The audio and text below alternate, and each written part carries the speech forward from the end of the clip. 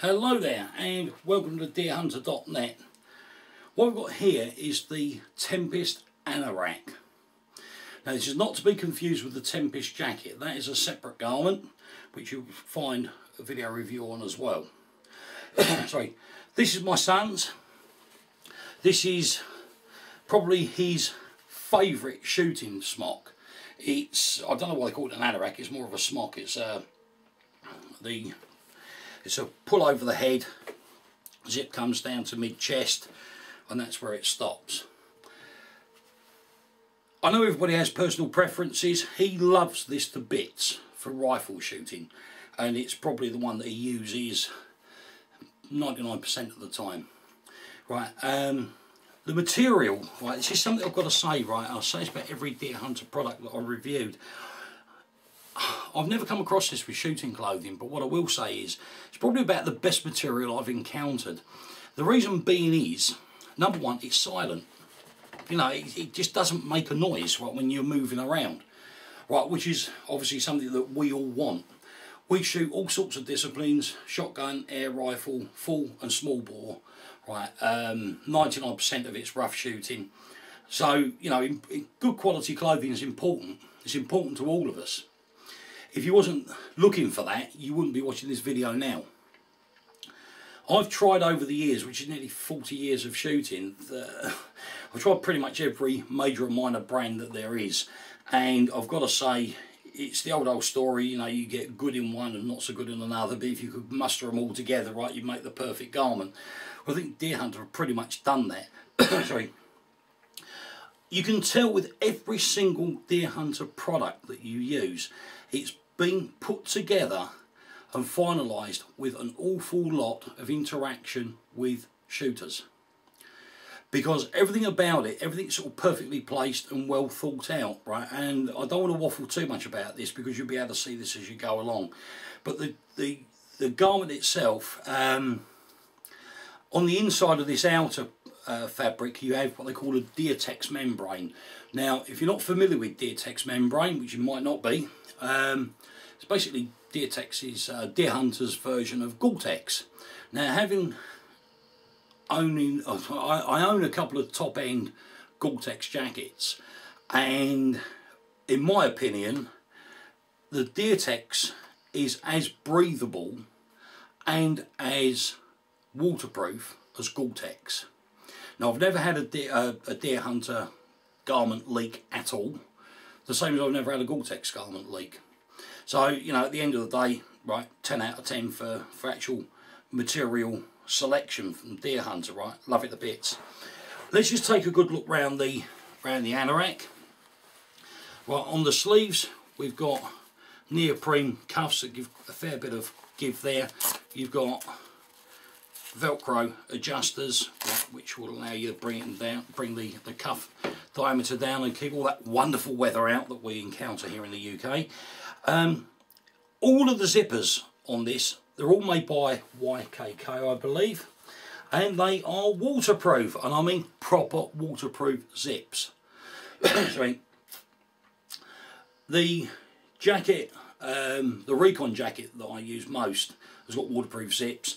As I said in the review to that, I went out and it really turned very nasty, and I got my nice new mobile phone tucked away in the pocket, and I was sweating profusely, right, wondering whether it was going to survive the trip out, and yes it did, no problem at all, no leaks whatsoever. But working our way from the top to the bottom, up the top here on your left shoulder, you have a radio pocket.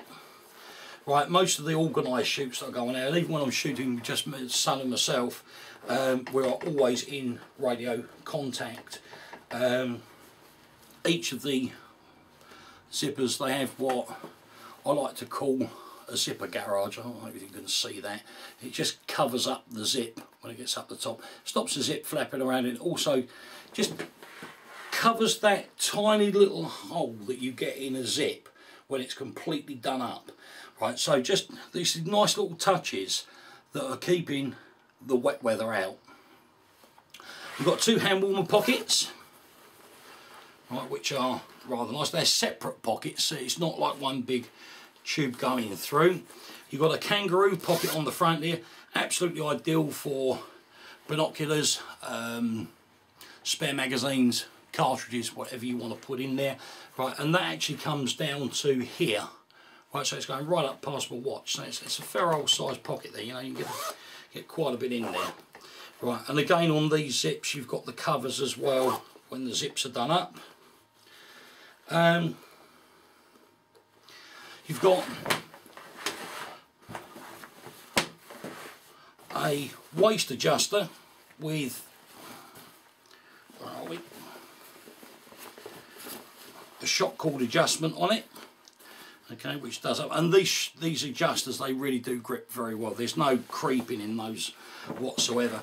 And bearing in mind that this is a smock, you have a side zip here. Again, it's waterproof, right, that does up, or sorry, undoes, and allows you that extra bit of ease of access right into the garment.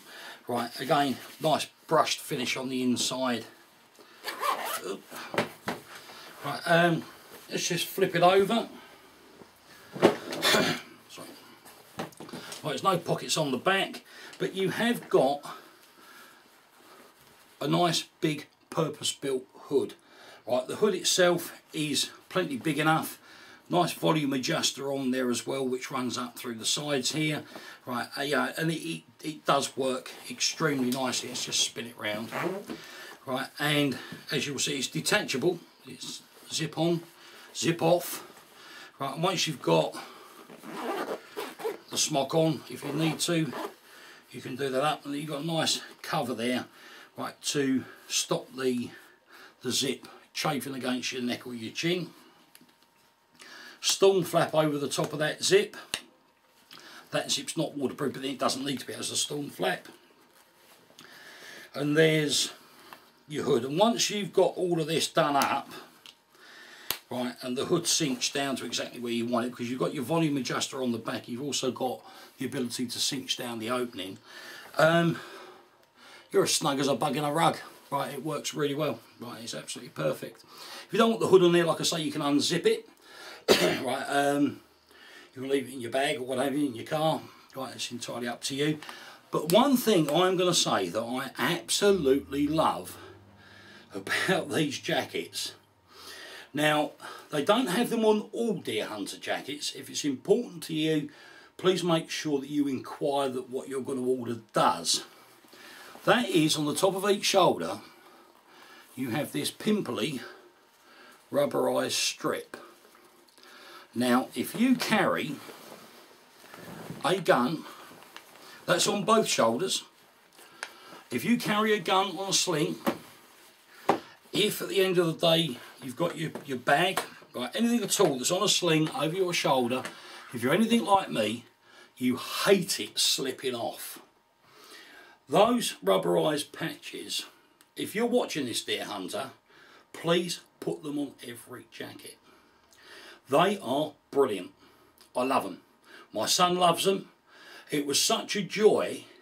Right, in fact, I got the Tempest jacket, and because of that, he got the Tempest smock.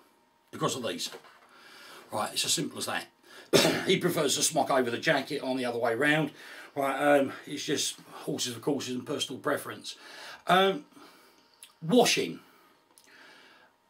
We've used all of this equipment that you see, all the clothing, has all been used over a good number of months. It's been used in all sorts of weather conditions, right, both good and extremely bad. Everything has landed up with blood on it at some point, and obviously it's important that we can wash whatever garments we're wearing. 30-degree machine wash, absolutely perfect. It does say wash separately.